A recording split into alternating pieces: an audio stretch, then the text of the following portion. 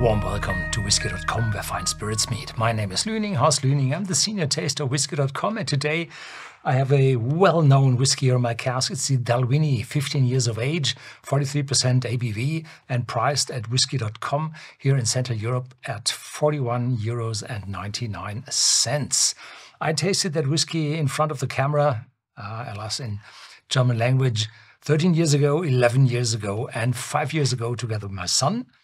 And I show you now some drone footage, which we took 6 years ago, 7 years ago. And there you can see that Dalwhinnie lies in a valley, in a broad valley. On the sides are the higher mountains, and it's a pass where the motorway goes over the pass.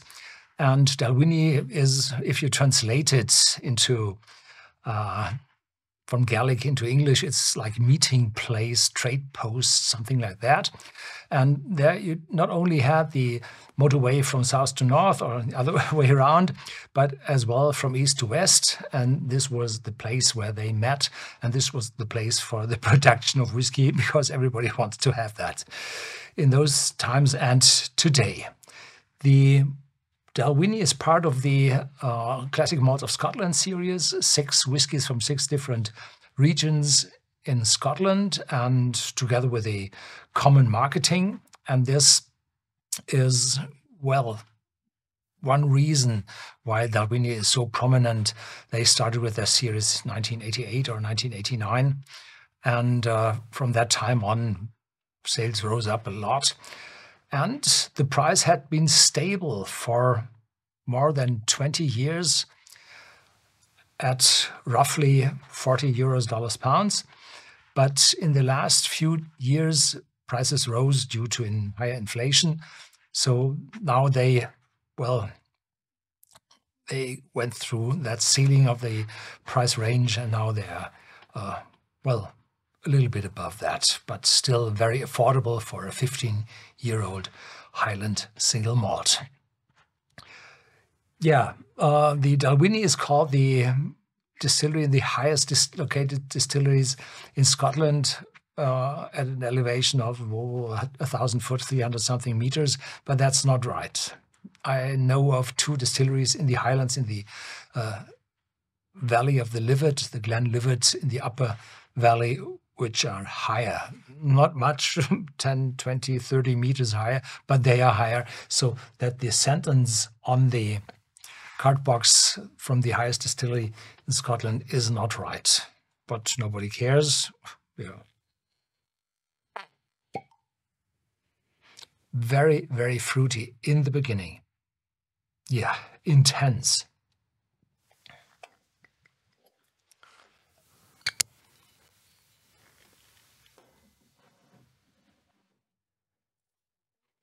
So here we go.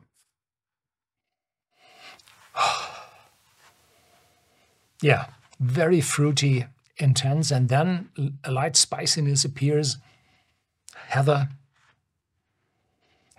and it said there should be smokiness in it. No, I don't find that. Spiciness is increasing, sweet fruitiness, caramel, a little bit of vanilla. So this is definitely a bourbon cask matured single malt whiskey. First fill, second fill, probably third fill, I have no idea. Third fill, not very likely. After 30 years, those casks are worn out. Yeah, complex and some age, 15 years of age. You're really able to smell that. Yeah, cheers.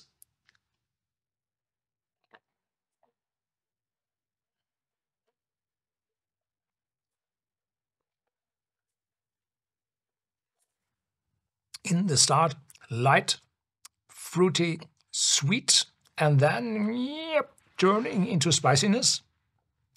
And it's 15 years in oak cask, so there has to be spiciness. Fruitiness diminishes, no smokiness at all.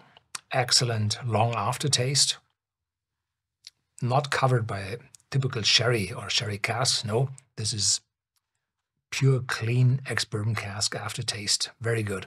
A light honey note is appearing, like, yeah, some honey from the forest, probably. Yeah, and now there's a little bit of smokiness. Yeah, there is a chance casks are burned from the inside to give it a charcoal layer, which is an active filter and filters out all those faints you do not want in the final product. And where the charcoal layer is adjacent to the unburned wood, in this small depth of the cask, of the stave, there might be some phenols appearing during the burning process.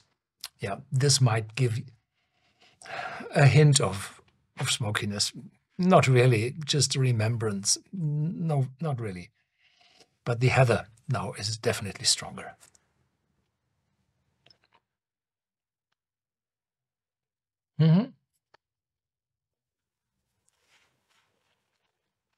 Yeah, highly recommended. One of the cheaper, matured whiskies, which really carry an age statement on it. If you today look at a Highland malt with 15, 18 years of age, prices are a lot higher. Could be easily twice the amount. Yeah, that's it for today. Thank you very much for watching. There's more to come.